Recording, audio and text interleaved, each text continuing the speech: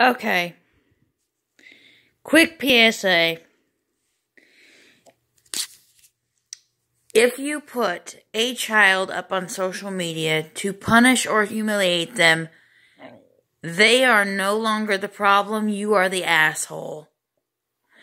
I have blocked and reported 5 videos this week because parents decide it's okay to beat, humiliate, or bust their kids' toys in front of a camera for the whole world to see while the kids crying their eyes out.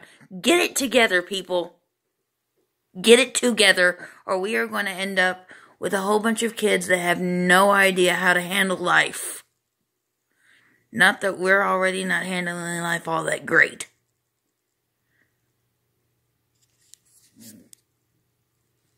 This is nuts.